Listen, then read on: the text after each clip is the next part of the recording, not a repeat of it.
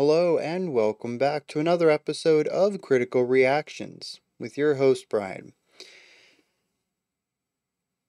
I found out that the Hurdy player from LYRRE went off and made their own bands, and that their debut album is coming out this year, or did come out this year. I think it did come out this year, now that I remember correctly. Because it was when I asked people what their favorite debut releases were of this year, bands that put out their first album in 2023, and this was one of the bands that came up in that conversation. So we're going to get into this. The band is called LYRRE, L-Y-R-R-E. The track we're looking at today is Divide and Conquer. Let's see what they're bringing to the table.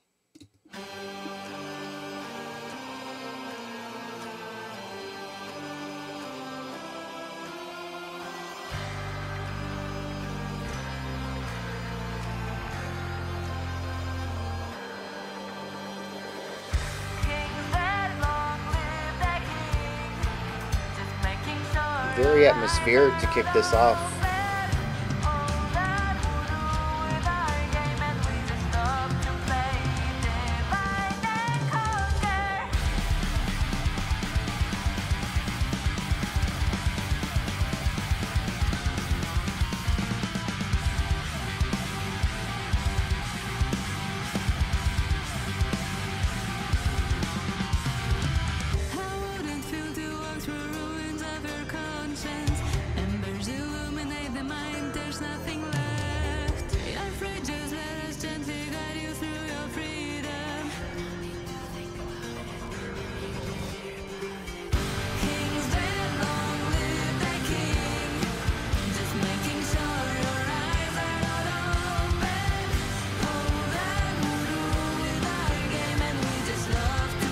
The hurdy-gurdy is really difficult to hear in a lot of these sections, if it's even present.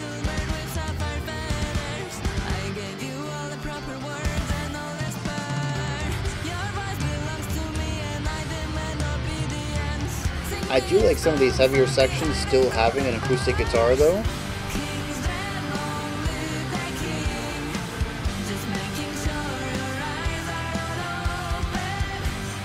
Yeah, I hear the gurdy primarily on the right side in the upper range, but I really have to listen for it.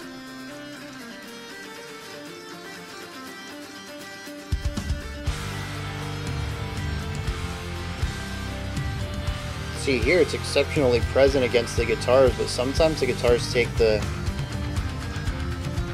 lead.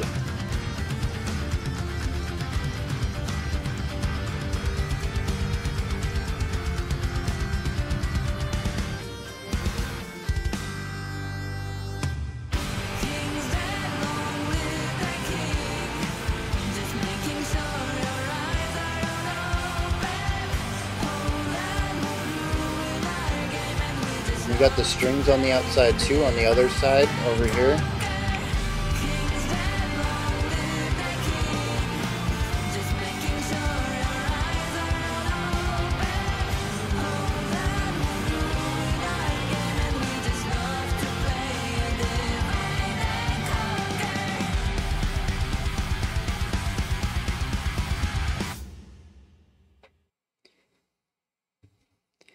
Yeah, I mean, that's a solid track overall. Has nice atmosphere in the opening, really nice way of bringing the listener in, presenting the foundational elements, slowly stacking ideas until we hit the big bombastic section and move into the typical verse, chorus, bridge, chorus structure.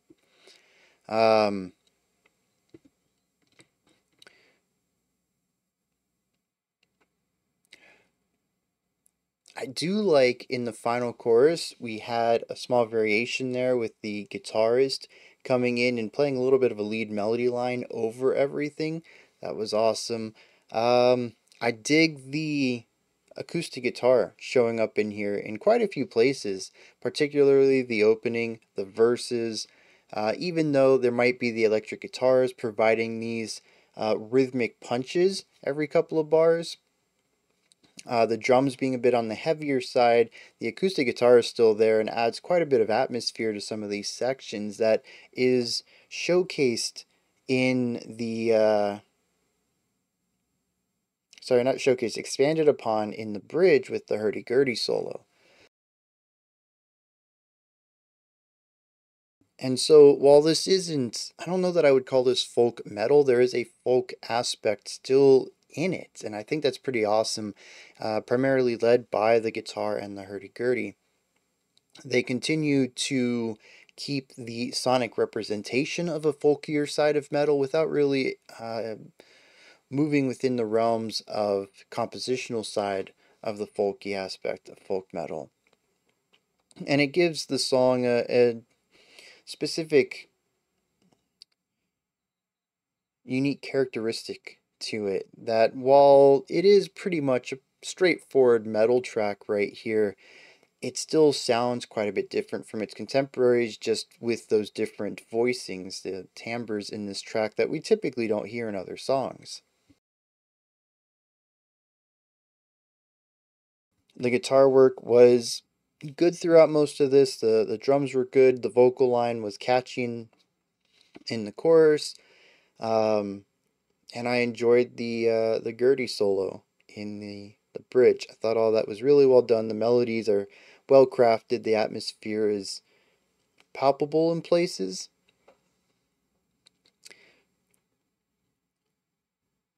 But I do feel like it's just a hair bit too simple for me. And I think a lot of it isn't necessarily that it's a simple track. Because I like simple music. I don't mind less layers or less complexity. And usually I wouldn't necessarily bring this up, but to me there is a missed opportunity here, and it's very possible this is just not the direction they want to go in.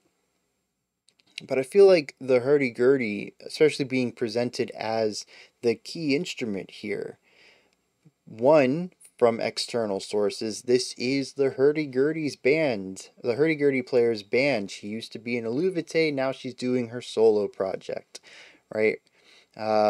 So I don't know the other guitarists, I don't know the other drummers, but I know her. The hurdy-gurdy also stands out as the differentiating aspect. Not many other straightforward metal bands have a hurdy-gurdy player. So like there's so many moments here that sort of put a lot of focus on it, and maybe that's the point of this track, is to sort of subvert those expectations. You might be coming here hoping for gurdy metal, and we don't want to make that. We just want to make good metal music, and I just happen to play the hurdy-gurdy. That might be the perspective the band approached this track with, but I do feel that the hurdy-gurdy just is heavily underutilized. We get a nice melody in our intro, but it leads into a chorus which doesn't utilize it, and sorry, a verse that doesn't utilize it, and a chorus which it's very hard to hear. So it ends up being that I heard it in the intro and the bridge, and that's kind of the only places it's prominent. In fact, there is even a part of me that feels that the acoustic guitar is more influential in the sonic identity of this band than the hurdy-gurdy is, and that feels interesting because no one was playing the acoustic guitar in the video. And it's just a lot of these little things are coming together that kind of hindered my enjoyment of the song. But again, it's not a bad song by any means. I think it's perfectly fine. It gets the job done. It's a good introduction to the sound that they want to create. And I'm sure if you pick up the album, it's going to sound a lot like this. If you enjoyed this, you'll probably dig that. But as far as my tastes in music, I think I just had the wrong expectations set up because of all of the circumstances that surround the creation of this band and who's in it. I was really hoping for a little bit more hurdy-gurdy and maybe even some different kinds of writing.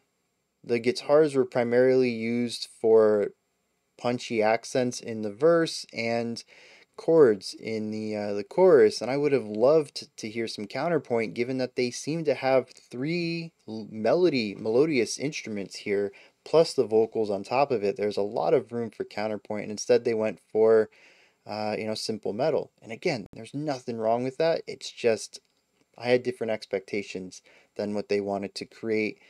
And so, as usual, a second listen I think would be beneficial, as I know what I'm in store for, I know what they're presenting, and I can appreciate it on that level a lot better than with the way that I came in, kind of expecting something similar but a little different. I'm going to hit some lyrics and then we're going to wrap this up. There are a sparse amount of lyrics in here, only 12 unique lines. The chorus, which is stated 3 times, says, "The king's dead, long live the king, just making sure your eyes are not open. That would ruin our game, and we just love to play divide and conquer." The idea that there is someone new in control, and I hope you're blind to this shifting of power, because it makes it easier to conquer an area through the division I can create. But if you notice that I'm the one pulling all these strings, it's going to ruin everything for me. That's the vibe going on there. The second verse says, "Sing me a song, my little bird. I give you all the proper words. Your voice belongs to me, and I demand obedience. Sing me a song from behind the golden bars." So there's a beautiful bird, and, well, metaphorically, so this would be a person or something, refers to them as a little bird with sapphire feathers. So a beautiful thing. I give you all the words. I tell you what to sing, and your voice belongs to me. And I keep you caged up behind golden bars. So far, this could relate to a lot of things. There's so many ways that this can work together just due to how vague everything is. I think things begin to come together a little bit in our first verse. This is really key here. It says, "How would it feel to walk through ruins of your conscience? Embers illuminate the mind. There's nothing left. You're free. Just let me gently guide you through your freedom. No need to think about it. I'm here to care about it." And it makes me wonder, specifically talking about consciousness and minds, if this isn't a new entity within the mind. This is a way for another side of a person to take control. Unfortunately, it also is a bit on the vague side, and these could just be the words of any sort of charismatic ruler saying, "Hey, just give me the reins of everything. Let me take control. It's a burden off your back. Honestly, it's going to be a lot of work for me." When really, they want the power. They have things in mind they want to do, and it's not going to be great. As we see in the second verse, the person they take this power from ends up behind bars. So it's all done in a very vague way that it could relate to a lot. It could be very straightforward read, too. This could be about a usurping of power from one person to a very negative type of ruler. Maybe someone who wants to be a dictator, possibly, and have complete rule over everything. Or it could be metaphorical, about any number of things that would line up with similar ideas of losing control over a situation and ending up being um, enslaved and caged from that loss of power. So I mean, it's fine.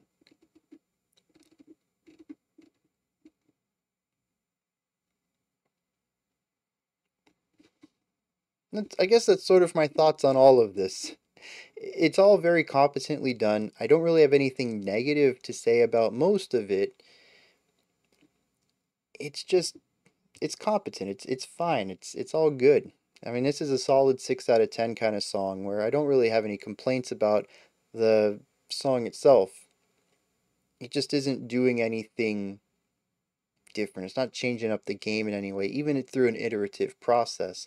The biggest difference is sort of that folk influence they have with the classical guitar and hurdy-gurdy, and I feel like that was a bit underplayed. So those are my thoughts on Liars Divide and Conquer. Let me know what you thought of this one down in the comment section. Give me your opinions, comments, thoughts, perspectives. If you enjoyed it, all of that, let me know. Above that, in the description box, you'll find a link to Linktree. In there, you'll find this menu. You can find my music, ways to support the channel, a link to the Discord server, and so much more. Above that, if you could, like, subscribe, and ring the bell. I greatly appreciate all three of those. Alright, that wraps it up for today. We'll be back tomorrow, though, 5 p.m. Eastern Standard Time, 9 p.m. UTC, as usual. Until next time, remember to be critical, not cynical. And have a fantastic morning, afternoon, or evening, whenever you choose to watch my videos.